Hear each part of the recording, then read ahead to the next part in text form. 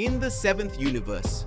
A few weeks had passed since the day Goku and Vegeta temporarily took over from Whis and Beerus so that the two divine beings could take a break from their respective jobs and functions. During this time, both Beerus and Whis took the opportunity to explore places on planet Earth, and the two divine beings always stayed in a place where Bulma was the owner. Beerus and Whis took advantage and had fun as if they were two simple mortals, and for humans not strange. Bulma ended up giving both divine beings devices to make Beerus and Whis look like humans, and even though Beerus didn't want to use it, he only used it so he wouldn't be bothered by any human because he knew that as humans were a primitive race, they could end up finding Beerus and Whis' true form.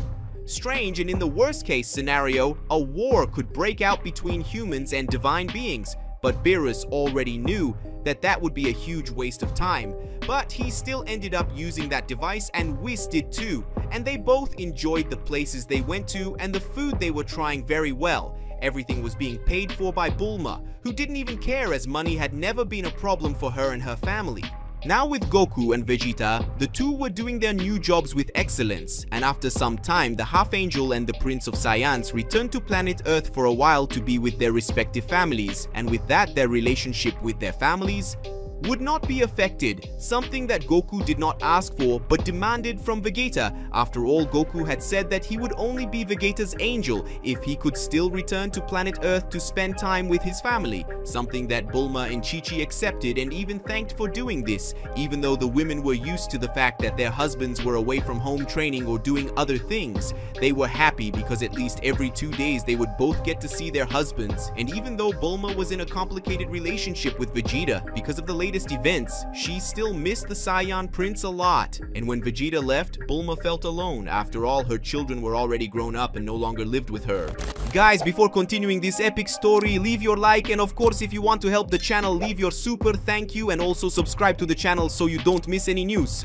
Vegeta, as the temporary god of destruction of the 7th universe, he was doing very well destroying some planets that did not help in the development of the universe, and the planets that he had to destroy the most were the planets that were being taken over by Frieza's army, which even after his death, his army still did the same things as its commander, which was conquering the planets. So Vegeta ended up using his power to eliminate a large part of Frieza's army so that they couldn't go around destroying and conquering the other planets, and Goku, who was at Vegeta's side, ended up using his power to help those oppressed people so that the planets could prosper at the hands of their original inhabitants, something that proved to be wise on Goku's part, and even Vegeta insisted on destroying those planets Goku did not allow, as they had hope of improving the 7th universe, and these beings were not to blame for what Frieza's army did to them and their planet. Vegeta was clearly irritated by that, as Goku was an angel who should advise and not stop Vegeta from doing the things he wanted to do. Even so, Goku didn't allow it and even used his power to rewind the time a few seconds when Vegeta destroyed a bridge just for the sake of destroying it because he was angry, and that irritated Vegeta a lot, who didn't say anything that day.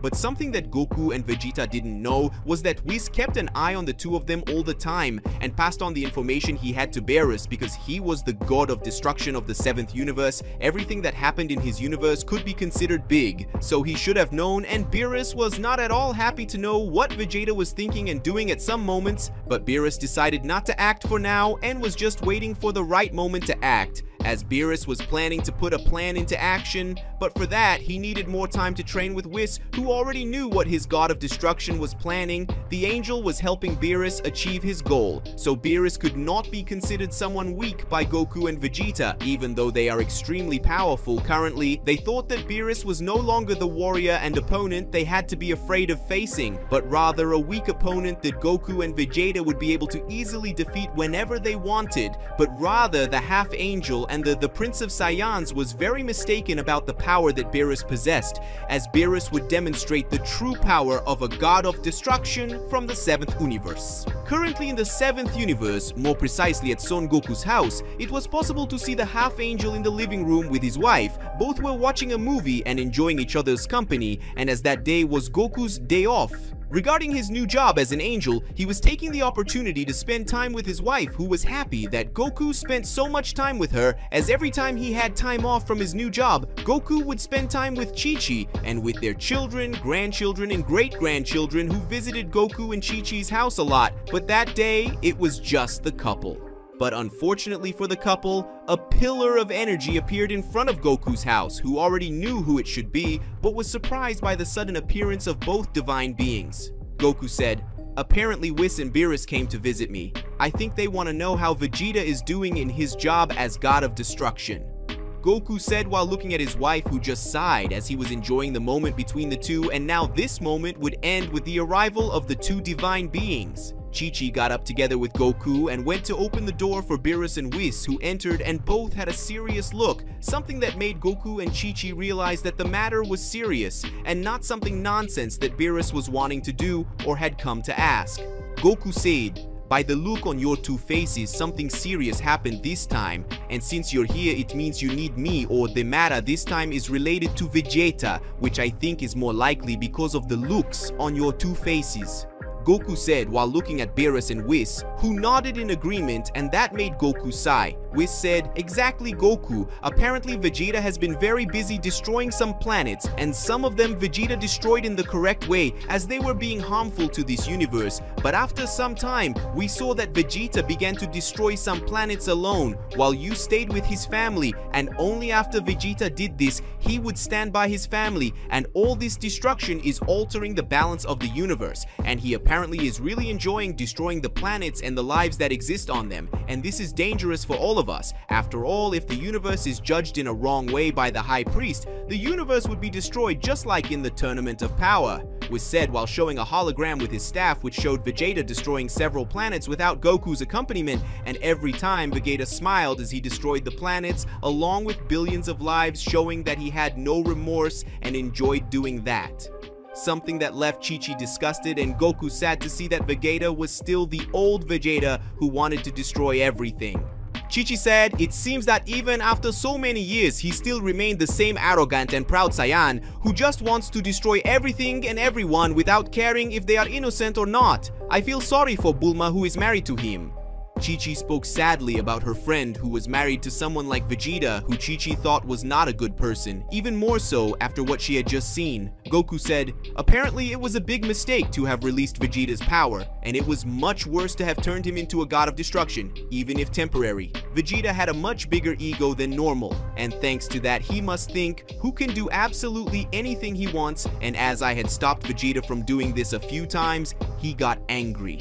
Even more so, when I went back in time to prevent the destruction of an innocent planet, this must have made him very angry. After all, an angel like me shouldn't interfere but rather observe and perhaps give an opinion on what the God of Destruction is doing, and nothing more," Goku said while looking at the hologram and seeing the things that Vegeta was doing. For Goku, the deaths of those beings were his fault, as he was the one who released Vegeta's power, and if he hadn't done that, none of those beings or planets would have been destroyed by Vegeta's hands. Beerus said, "I know you're thinking that this is your fault, Goku, and in reality it is, but now is not the time to be regretting it. Let's go after Vegeta, who must be destroying another planet, and we will stop him, and then we will use Shenron's power to bring the planets and their beings back. Vegeta did not use the power of destruction to destroy those planets, so they can return to life peacefully, so not all is lost in the case of those beings and their planets." Beerus spoke in a serious tone, because really all of that was Goku's fault, and even indirectly, he was responsible for the death of all those beings and planets. Goku said, "So let's go. I don't want Vegeta to continue destroying planets and killing innocent lives." Goku said, giving his wife a kiss, and then he teleported along with Beerus and Whis to the place where Vegeta was, who had just destroyed another planet and wasn't even surprised by the arrival of Whis, Beerus, and Goku. In fact, he smiled when he saw those three. Vegeta thought, "It's time to test how strong I currently am. Will I be able to defeat Kakarot before Beerus or Beerus before Kakarot?" Vegeta thought, wondering which of the two opponents would be defeated first by his current power. In the 7th universe. Currently in the 7th universe, more precisely in a place millions of light years from planet Earth, there were some planets where most of them did not have intelligent life, but only some material resources. In the middle of space, near those planets, it was possible to see Vegeta, Goku, Beerus, and Whis. Everyone present came after Vegeta, who was destroying the planets with living beings simply because he wanted to do so. And as Goku was not allowing Vegeta to destroy everything, the Prince of Saiyans decided not to destroy the planets in the presence of Goku, knew that the half-angel would stop him from doing that, but Beerus and Whis had gone after Vegeta to prevent him from breaking the balance of the universe. After all, if that happened, everything within Universe 7 would be destroyed, along with everyone who lived in it, as Goku and Vegeta's family would end up dying. And not only that, but Beerus would also lose his life, and this is one of the main reasons why Beerus wanted to stop Vegeta. After all, he could still be punished by Zeno-sama. We said, Vegeta, tell us, why exactly did you do all this? Why is it destroying so many planets with all living beings? Even you should be smart enough to know that destroying a large number of planets simply because you want to can end up altering the balance of the universe. This could have a huge consequence, and if Zeno finds out, this could result in the destruction of the 7th universe. Along with the Your Family, tell us, Vegeta, why are you doing all this? The angel asked in a serious manner while looking at Vegeta, who stared at him before answering the question from the original angel from the 7th universe. Vegeta said, I'm doing my job the right way. I'm destroying all those planets that are delaying the development of the 7th universe. The ones I destroyed are hindering the progress of the 7th universe, and there are the planets that are under control of members of Frieza's army. So eliminating these planets is the best solution, and I admit that doing all this makes me very happy. After all, destroying anything related to Frieza makes me happy in a way. Vegeta said while looking at Whis and the other two, who didn't really like that answer, especially Goku, who thought it was extremely stupid. Goku said, Vegeta, I told you that it wasn't the beings' fault for being enslaved by members of Frieza's army. They could lead normal lives now without Frieza's army enslaving them, and yet you went there and killed all those beings and destroyed their planets? Goku said, visibly irritated. After all, Goku stopped Vegeta and advised him not to kill innocent beings who were just victims of Frieza and his army, and even then he didn't care and killed everyone. Vegeta said, since you want to stop me so much, Goku, then how about facing me here and now, and not only you but Beerus too? After all, the three of us can be considered the three super powerful ones of the 7th universe, since Whis is an angel by complete and can't fight, so he doesn't get this superpower like the three of us. We're going to fight and the winner rules the losers. That seems like an excellent idea, don't you think? Vegeta said while looking at Goku and Beerus, clearly challenging them both to a battle for control of the 7th universe. After all, those three were the most powerful in the entire 7th universe. Goku said, if we fight and you lose, will you accept orders from one of us without trying to rebel against us? Goku asked while looking at his old rival, who nodded positively at him, and with that Goku sighed and accepted to fight. Then he moved away from Beerus, staying a safe distance from Beerus and Vegeta. Beerus said, so this is what you want, Vegeta? A fight between the most powerful? If that's what you want, that's what you'll get, said the true god of destruction of the 7th universe, releasing his energy of destruction. And upon seeing this,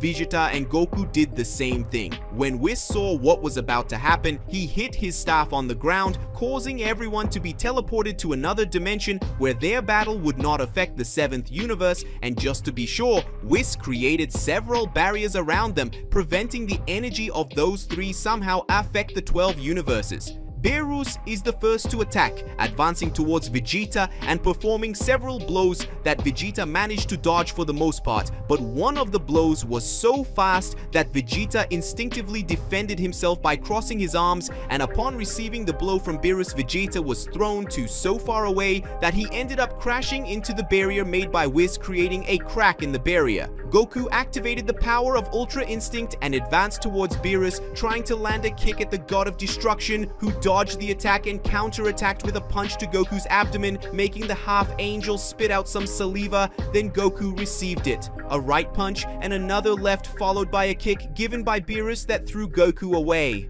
Whis thought apparently Mr. Beerus' training was very effective. His strength and speed became much greater, and not only that, but his reaction speed increased a lot. But Beerus is still not using his full power in reality. I'm even curious to know what Vegeta and Goku's reaction will be when they see Mr. Beerus' new power.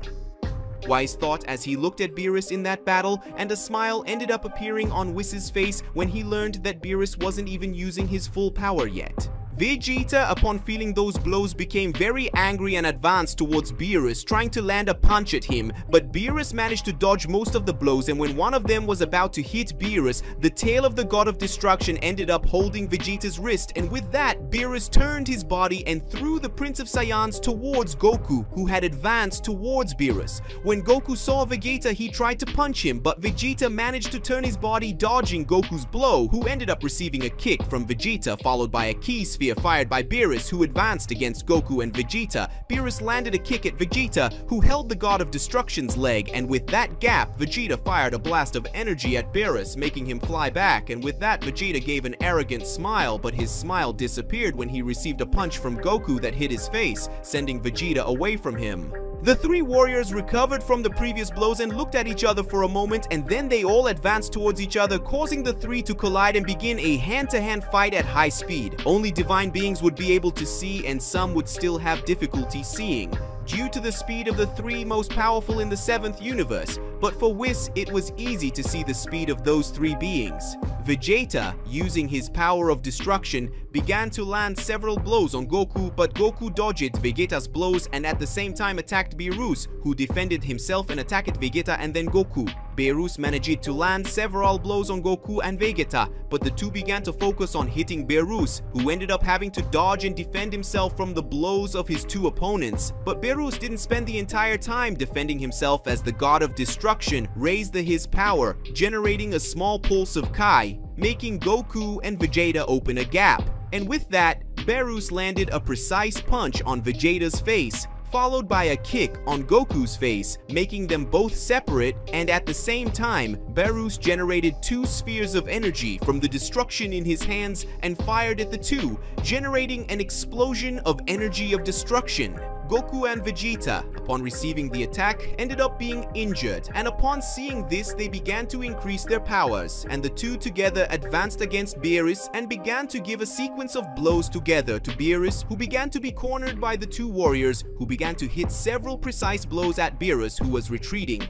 Beerus thought, looks like it's time to use that. I was being underestimated by these two for a while, but now it's time to show why I'm the God of Destruction in the 7th universe. Beerus thought, and then released his aura, making Goku and Vegeta move away from him out of pure instinct, as if they were bunnies in front of a lion. Whis thought, after almost dying in the Tournament of Power, and after almost being killed by Vegeta and Frieza, Mr. Beerus managed to activate the power of Ultra Instinct in Omen form, and after I sent him to that other dimension so he could train, Beerus has finally achieved the power he always thought was impossible. Now he is probably the most powerful God of Destruction in history. He thought the angel as he looked at Beerus and saw a great aura surround his body that made everything around him shake, and possibly all the other 12 universes were shaking with the release of that energy. When Beerus's aura stopped being released, Goku and Vegeta were shocked to see that Beerus was using the power of complete Ultra Instinct combined with the power of destruction, so it would be a type of Ultra Instinct fused with Hakai. It would basically be the union of Ultra Instinct, of Goku and Vegeta's Ultra Ego. Beerus, the moment he transformed, advanced towards Goku and Vegeta, giving neither of them time to react. Goku ended up receiving a punch from Beerus which made him gasp for air, and before he understood what happened, Goku received a blow to the back of his head which ended up knocking out the half-angel. Vegeta fired a blast of destruction energy towards Beerus, but the attack ended up missing Beerus, who appeared in front of Vegeta and started punching him in the face until the Saiyan Prince ended up being knocked out by the brutal sequence of blows. And with this, Beerus showed Goku and Vegeta that he is still the strongest in the 7th universe.